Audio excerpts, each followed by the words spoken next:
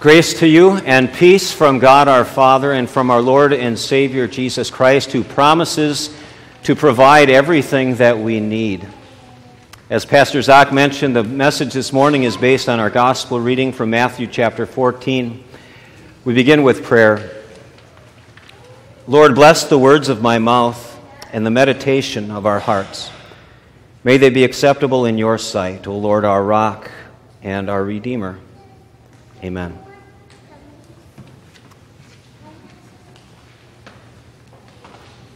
Dear friends in Jesus, there's no way. There's just no way. It's impossible. Have you ever said something like that? Or maybe at least thought something like that? You were given a project to do or assigned a task. Something was asked of you. Something was expected from you. Or maybe you were facing a problem or a potential problem related to your health or your wealth or your relationships that keep you awake at night or keep you distracted during the day. And you've assessed the situation and you've considered all of the possible options, and the only thing that you can conclude is there's no way. Whatever it is, it's bigger than you are, and that's why it bothers you, because you know that there's nothing that you can do about it. You ever felt that way?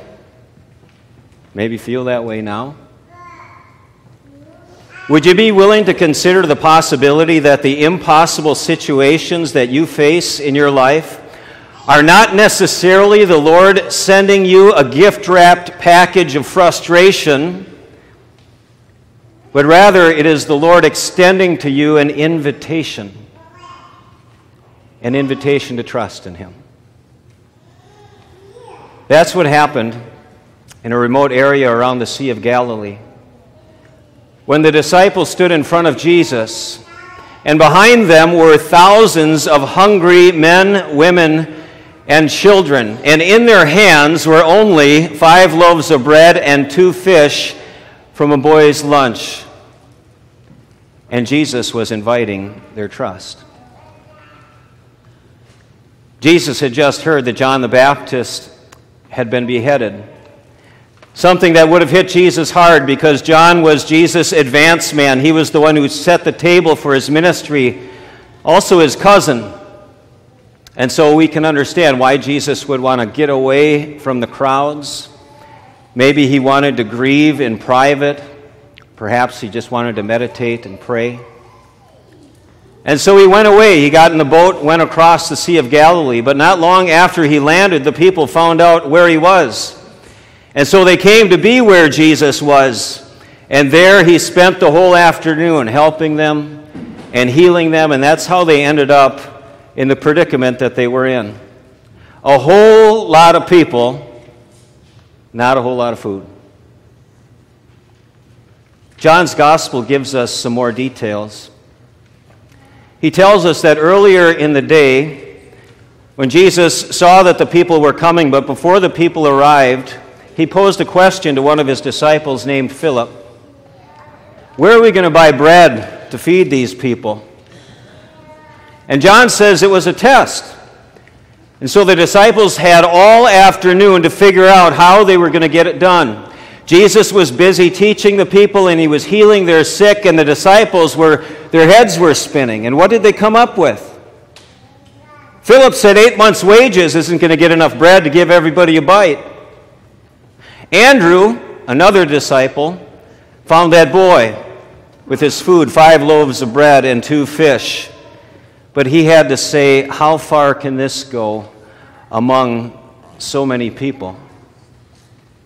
So what was their solution? Send the people away. There's just no way. It's impossible. And Jesus said, no, we don't have to send them away. You feed them. You give them something to eat. We only have 5 loaves of bread and 2 fish here, Jesus. Bring it to me, he said. And when they did, Jesus told the people to sit down. And he gave thanks for the food, and then he gave it to those disciples who in turn gave it to the people. And everyone got something to eat. And there's some things that we're not told. When Jesus multiplied the bread and the fish, was it like his miracle at Cana, where the water that he turned into wine was quite possibly the best wine those folks had ever tasted? So when he multiplied the fish, did it taste like a perfectly prepared Friday fish fry? The bread, was it like the first service of those cheddar rolls that you get at Red Lobster? You know what I'm talking about? They melt in your mouth. We're not told. I'm sure it was good. But Matthew, Mark, Luke, and John all invite us to do the math. They all tell us that there were 5,000 men who were present, plus women and children. And so 15,000 people fed would be a fairly conservative estimate. And there were leftovers. Can you picture what this was like as a disciple of Jesus? After everyone was fed and they were fully satisfied from their meal, those disciples go out and they gather what's left. And they start coming back one by one. And what was left? Basketfuls. Remember how many? 12. And how many disciples? 12. One basketful of proof for each disciple of Jesus' desire and his power to provide whatever we need. When it was done, I would guess that Andrew was ready to take back his question about the bread and the wine, or the bread and the fish. How far are these going to go among so many?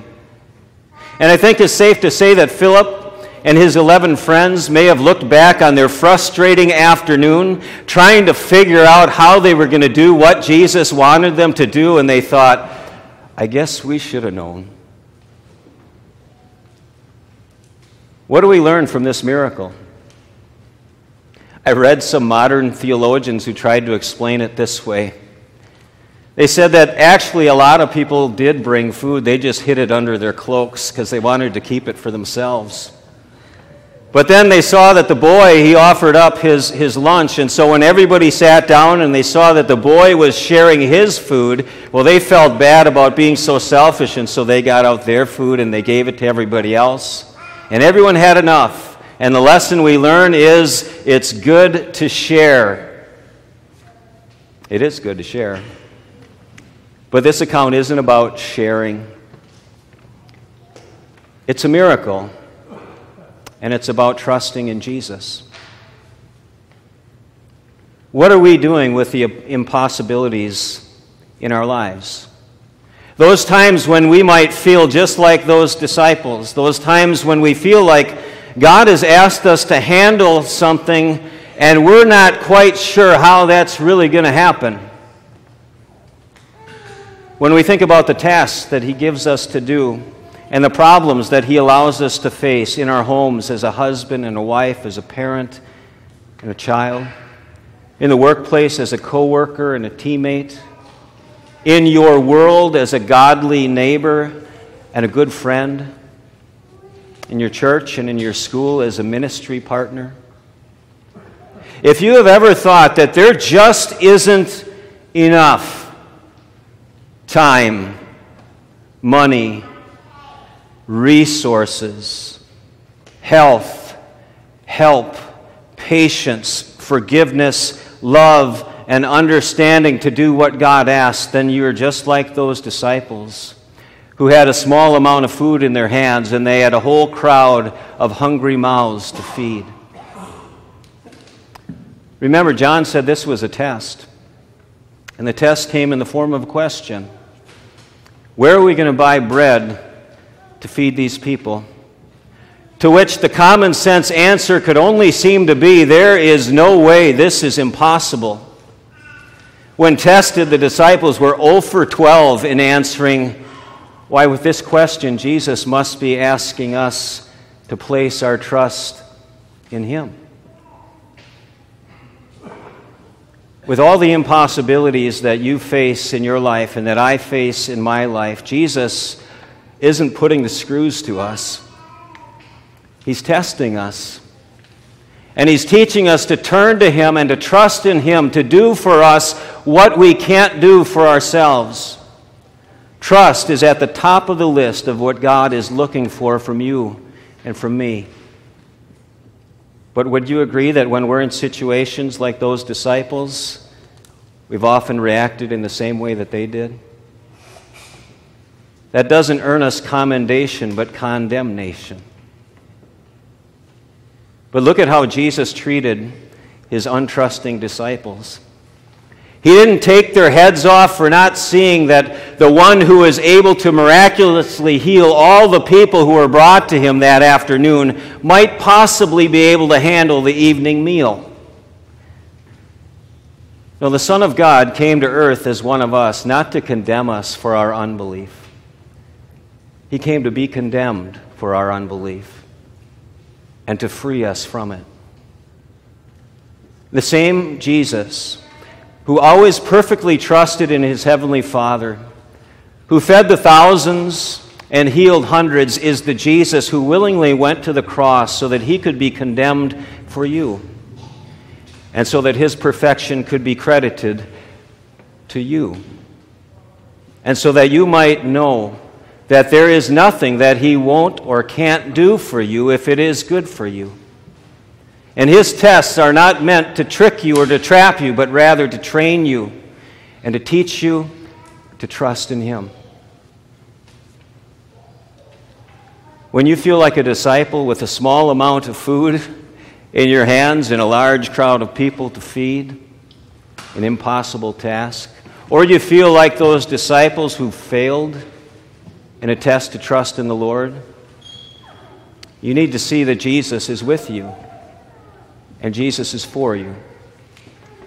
And you read it on every page of your Bible, and you wrap yourself up in it when you remember your baptism, and you feast on it when you come to the Lord's table, and you find it in every confession and absolution. Jesus is your powerful and compassionate Savior. And He is here as the one who died for you, and now He lives for you. And He lives for you to provide for you.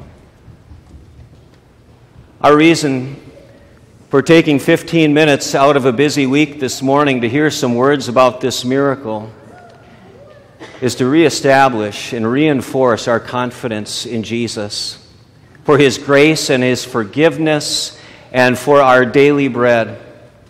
And our confidence in Jesus to resolve for us those things in our lives which we seem there's no possible resolution for. Today, God shows us 12 disciples who are very much like us. They were really good at doing math and calculating their needs. They just weren't very good at taking their needs to Jesus. And they looked at the work that Jesus gave them to do, and they said, "It can't be done. We don't have enough." Instead of simply trusting that with Jesus, there's always more than enough. And with this miracle, Jesus is saying, I know exactly what you need. And I will never fail you. And not only will I give you what you need for yourself, I will give you what you need to serve others as you live as my disciple in your home and at your work and in your world and in your church and in your school. There's no way. There's just no way. It's impossible. Those are words and those are thoughts that Jesus would like to remove from us. And as He did at the remote area around the Sea of Galilee, Jesus stands alongside you today. He's surveying the landscape of your life, analyzing right along with you all of the regular needs that you have, needs that would fall under the category of daily bread. He's also taking a look at all of those mountainous problems that you seem to think are insurmountable. And he turns his head and he looks at you and he asks that loaded question that he once asked Philip. So how do you think you're going to handle this? After spending time in God's Word today, I pray our response is, Lord Jesus, by asking me that question, you must be inviting me to trust in you, to see to it, to take care of whatever I need. Because there is no task and there is no problem bigger than you. Amen.